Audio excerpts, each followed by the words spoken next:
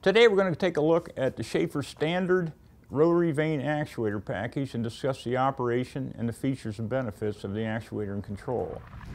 Here in front we have the directional control and manual hydraulic pump and speed controls. They're housed in a sheet metal cabinet. The directional control, the poppet block, is the heart of all of our actuator control packages. All the pilot or electrical remote operations are connected to the poppet block control, which provides both an automatic or remote operation, as well as local manual operation. Here you can see the handles for local operation.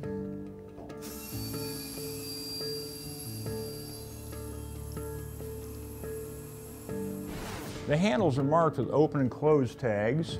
Left is open and right is closed. This applies to the poppet block control and the local manual hand pump up here, open and closed. Also the gas hydraulic tanks, left and right, open and closed. The poppet block internals are illustrated here on this decal attached to the control cabinet door. And I have here a cutaway model also that controls a double three-way, normally closed configuration. The power gas connection is here on the left. You can see here the power gas filter situated just downstream of the inlet port. The filter is a wire mesh stainless steel. Here are the two power poppets, which are sitting on their seats until they are pushed open with the manual levers or by pilot pressure. Notice here the channel that extends the length of the block. On the other side is a secondary filter, which carries the supply gas to any of the pilot valves or solenoids that provide the automatic or shutdown functions of the control. The pilot filter is very fine, about 10 micron. It does not require high flow capacity, only fine filtration to protect the more delicate control components. Here above each poppet are the pilot pistons. The internal pilot pressure is the same as the power gas pressure. Now let's take a look at the manual hydraulic pump. This pump went through a 2-year design and proving phase before it was released for production. The main focus was safety. The balanced ram manual pump is a result of that work. The balancing of the ram or the piston is achieved by making the effective area of the top side of the piston and the bottom side of the piston equal. We extended a stem from the bottom of the piston, so should the pump cavity become pressurized, there is no upper force on the stem. Here in the discharge ports are the speed control valves. Opening and closing speed can be independently adjusted. The self-neutralizing feature is easy to demonstrate, and I'll do that now. As you can see, the selector mechanism is linear. It's pushed from left to right to achieve that desired operation, open or close. In the middle section is located the neutralizing piston, which, when pressurized, immediately moves the selector back to the neutral position. This serves two purposes. One, if the pump is being operated while the controller receives a remote signal, the balanced pump ramp freezes in position. At the same time, the selector returns to neutral and the actuator moves to the position as signaled. As I operate the pump in a normal manner, the actuator is being cycled to the position selected, in this case to the open position. My assistant will simultaneously send the actuator a closed signal from a remote location such as the station control room. This action immediately causes the pump to move to the neutral position and the handle and pump ram to freeze in position. The pump handle does not fly up and the actuator is not prevented from operating via the remote signal. This button in the middle is a relief valve that allows you to get the ram back down after operation. What happened just then when the solenoid was energized, the pilot pressure entered here and pushed the poppet open, directing power gas to the closed gas hydraulic tank. At the end of the stroke, the limit switch de-energized the solenoid, allowing the control to return to neutral. The tanks and actuator are pressurized only while cycling. The tanks are always vented. While it is the pipeline operating pressure that causes the pump to neutralize, it requires less than 50 psi to neutralize the pump. Let's move to the other side and discuss the actuator and gas hydraulic tanks. Here's the actuator motor itself. The Shafer Rotary Vane actuator is the most rugged and compact design in the industry. Here's a scale model of the actuator. It includes only one moving part, the rotor vane mechanism.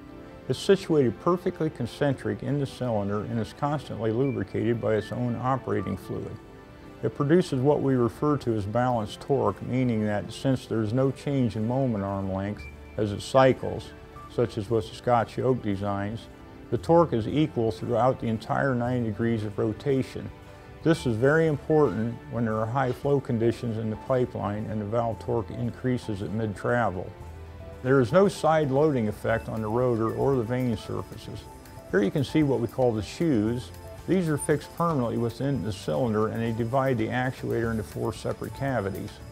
Here you can see the shoe bolts which fasten the shoes in the cylinder. Here are the ports of entry into the actuator.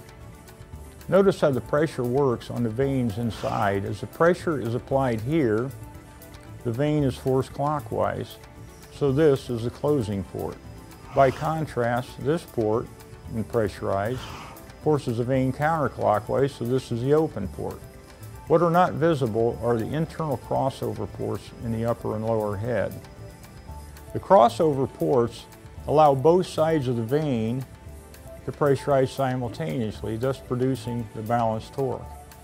Here are the stop adjustments. Now looking at these, which are on the same side of the actuator, we can figure out which is the open and which is the closed adjustment by picturing the movement of the rotor and vane.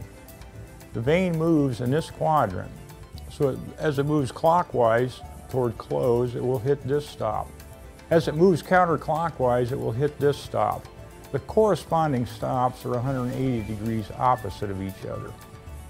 Regarding the subject of torque, here's a table that I've created to show the torque factor for each model.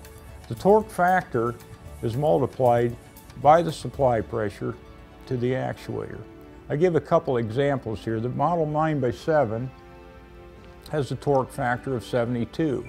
So if my supply pressure is 1000 psi, the actuator torque produced at that pressure is 72,000 inch-pounds.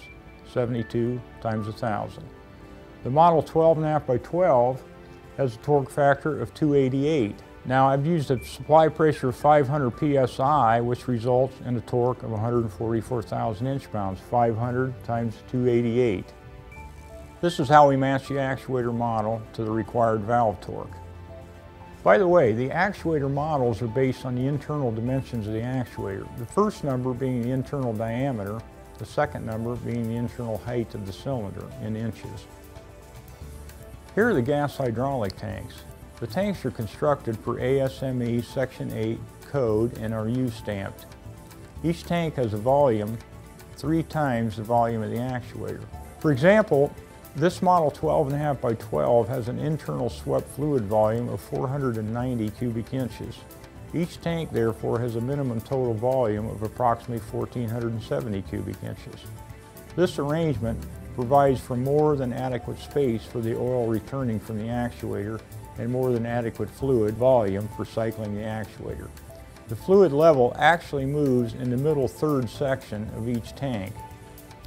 Here, for example, is the closing tank, which is connected to the actuator via the manual pump into the closing port. When the actuator has completed this closed stroke, the fluid level will be about here, while the open tank, whose fluid has been forced into the return tank, will be about at this level. Each tank has a dipstick that will allow the fluid to be checked periodically. The dipstick is connected to the fill plug on top of each tank. Each tank has a gas diffuser, which allows the gas to flow and spread out over the hydraulic fluid rather than shooting straight down into the fluid. This actuator is fitted with 2 solenoids to provide an electric remote two-way operation. Here are the 2 solenoids, which are mounted and pre-wired on the terminals in the limit switch. The solenoids are two-way, normally closed. They have an operating pressure of 1,500 psi. Here's an exploded view of the solenoid valve. It's a simple design with no dynamic seals. It has a poppet pin of Lexan type material. The pin remains seated until the coil is energized. It's pulled up immediately to deliver the pilot pressure to the control. Here's the limit switch assembly. It's a Shafer limit switch and it includes single pole, double throw mechanical type switches. The position indicator is on top. Let's take a look at the limit switch assembly and the built-in terminals. The switches are hermetically sealed and they have a capacity of 1 amp at 24 volt DC. Here the solenoids are terminated. and there are conduit ports for field connections. The switch enclosure has a Class 1 Division 1 rating, and the sturdy dome cover has an O-ring seal for all ambient conditions, including offshore. Well, I hope this has provided a good overview of Shafer Actuator and Control. We design custom controls for each application. We have about 30 or 50 control diagrams that we consider standards. The electric remote two-way control that we've demonstrated here is one of those.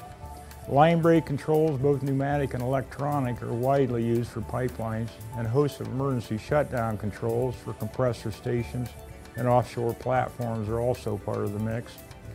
Our partial stroke control package has become increasingly popular in recent years.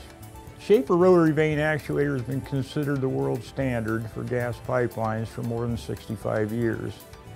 We hope that our video has been informative, and we look forward to working with you on your next project. Thank you.